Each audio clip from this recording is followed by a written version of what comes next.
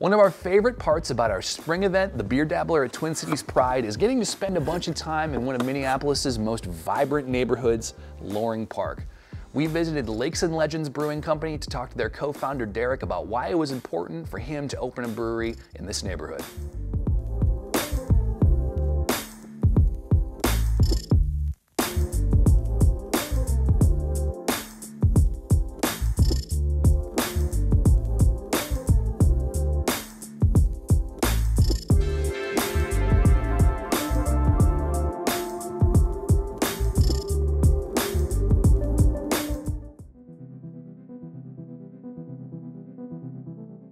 So in the summer of 2020, City Pages called us best neighborhood bar in all of Minneapolis. To say that means a lot to us is a huge understatement.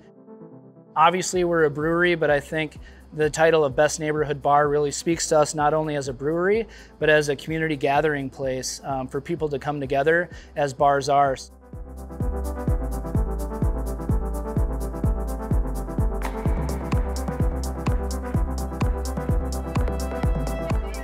When Lakes and Legends was first founded, we took a close look at the ingredients that we could find here in Minnesota, what was available and how that could play into our beer.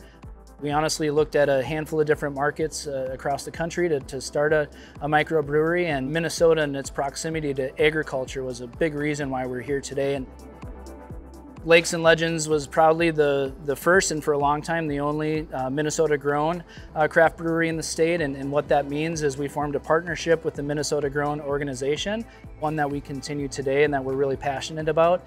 Minnesota Grown is the marketing branch of our Department of Agriculture, and it essentially helps people connect with their local farmers.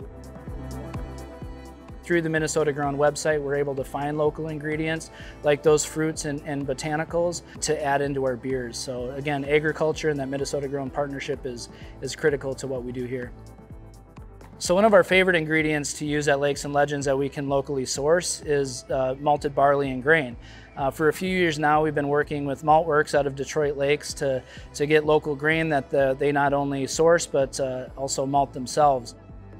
In addition to their grain products, we actually made the switch within the last year to the Maltworks raspberry. You can check out Maltworks ingredients in St. Gael through the raspberries, but then also through a wide array of the beers that we launch here in the tap room that uses their malted barley.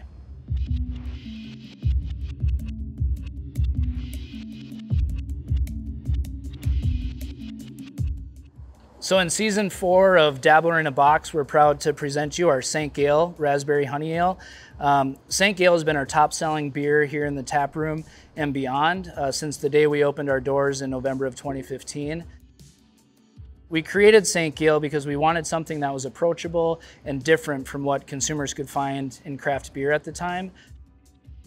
St. Gael has done a great job bridging the gap of bringing consumers from the macro domestic beers, from cocktails and wine, into the craft beer category because it's extremely drinkable, it's well balanced, and because it's a raspberry honey ale or a braggot, it's loaded with honey, but because of the grain that's also in it, it's well balanced between those two.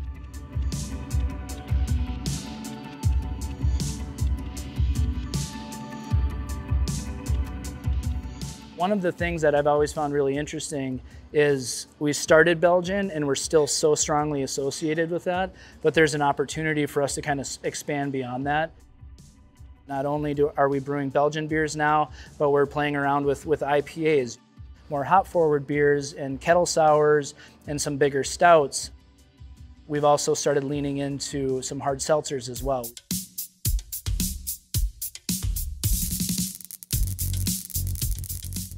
You're hearing it here first. We're super excited to announce that we'll be coming out with a new Hazy IPA series in 16-ounce cans. That series will have a rotating hop bill, and so you're always going to get something new from those hops and new from our brewers. So we're really excited to launch that this coming November, so look for that in your local liquor stores. In addition to a new Hazy IPA series, our tap room continues to evolve. We just launched our new Pop Wash hard seltzer product. It's a really nice, clean base seltzer using some local flavorings that we're excited to tell you more about, and just flavorings that I think you'll really be excited about. So if you're into hard seltzers, we got those now as well.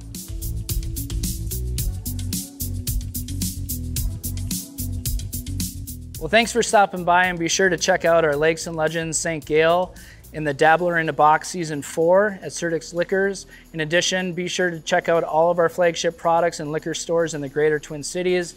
Look for our new Hazy IPA series coming out in late November. Stop by our tap room in Loring Park here in downtown Minneapolis, and go to our new website, lakesandlegends.com, for all updates on beer releases, events, and everything else we have going on.